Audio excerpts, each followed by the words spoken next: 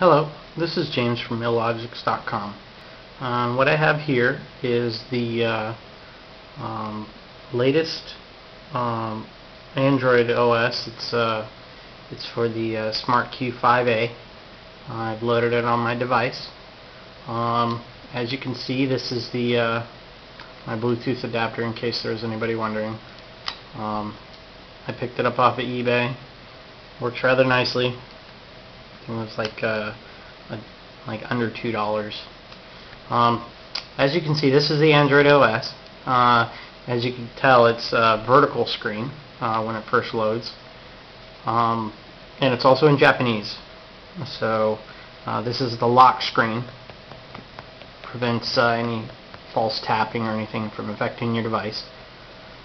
Okay, to change the screen, what you do is you hold the menu button, you hold it down, and there you go. Now it's horizontal instead of vertical. Okay, first thing, let's unlock the screen. The way you do this is you just tap the menu button. Okay, this is the Android desktop.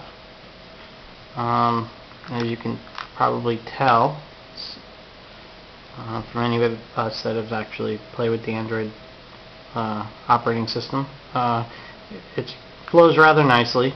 As you can see, there's a clock in the center of the screen, application menu, a lot of applications actually to start off with. Let me pull that across. Okay, first things first, what we need to do is we need to change the language to from Japanese to a language of your choice. In my case would be English. To do so, what you do is you click on the hammer and wrench icon on the desktop, okay, and you're going to get this menu. Okay, what you have to do is you have to scroll to the bottom, okay, and you'll see this long character string here. This is how you change the language. Okay, so you click here, and then this character string here at the top is what you do to select your language. Just click on it once. Okay, as you can see, there's a lot of languages. I mean, I could just scroll through real fast. There's many different forms of English. There's Korean, Turkish,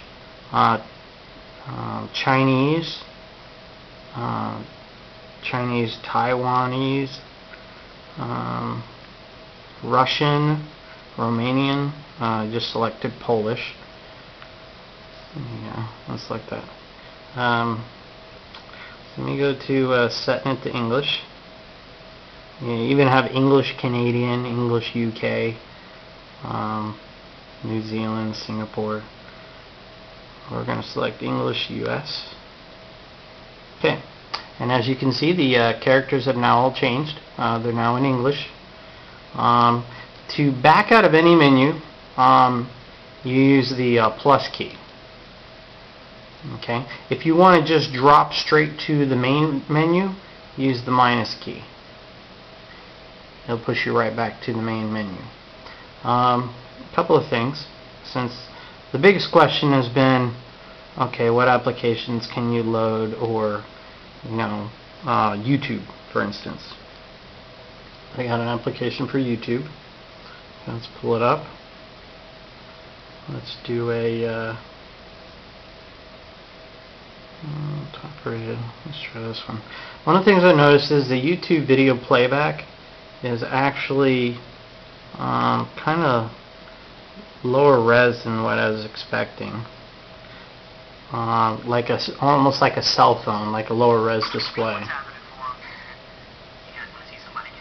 And some of the videos actually turn out okay and viewable, but it's not exactly what you'd be expecting for a PDA with this kind of resolution.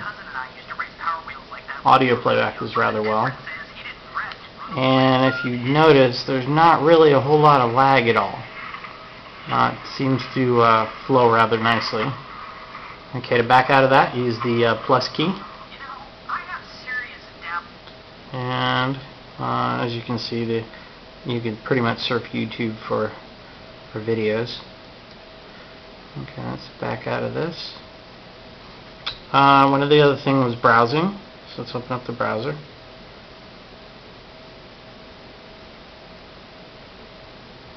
Okay, there's the website. I'll just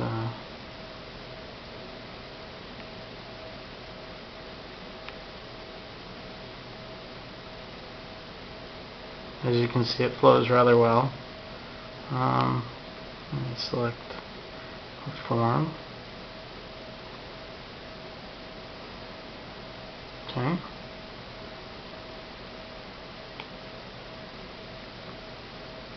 But it's rather interesting. You can do the you could zoom out.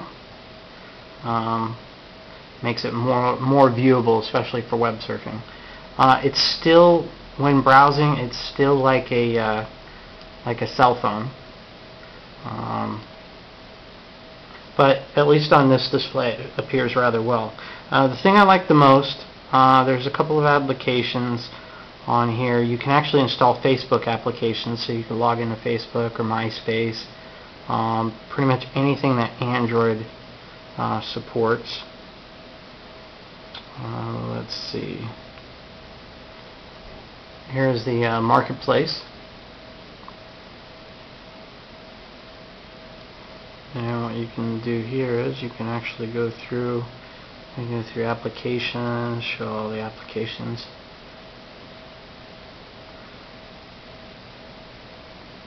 It's really configured a lot like iTunes. So you have a lot of applications. They're free. As you scroll through them, you can search. See if it'll let me install something. Go ahead.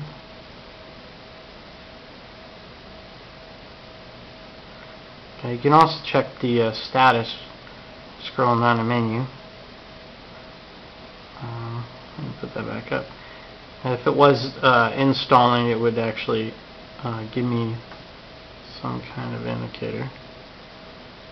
I did find that a lot of the features tend to be more finger oriented than stylus. For instance, if I use my finger to select items, and so on and so forth. But it is rather nice. I really do like the interface itself, especially for the SmartQ device. As far as an operating system, it's a little too much like a cell phone for me. But I mean, if you're looking for audio to play media files, or I should say like MP3s and stuff, it seems to be okay. When playing movies and such, it tends not to react as well as I would like. The resolution tends to be smaller, which I don't know if that's like a setting. Try to see if I can find something here. This is letting me search through my SD card. As you can see, I'm working on a lot of stuff. Let's see. There we go. I'll play with this. Yeah, so there's some applications it doesn't like. It tends to like MPEG and H.264. I think that's the protocol. The same as like iPhone or iPod Touch. It tends to like those protocols better. I just want to quit. But all in all, is a really interesting OS. So I'm looking forward to see what how well the other applications run. It has Mail, Google Talk, things like that. Anyway, this is James from illogics.com, and this is my SmartQ5 with the Android OS. Thanks.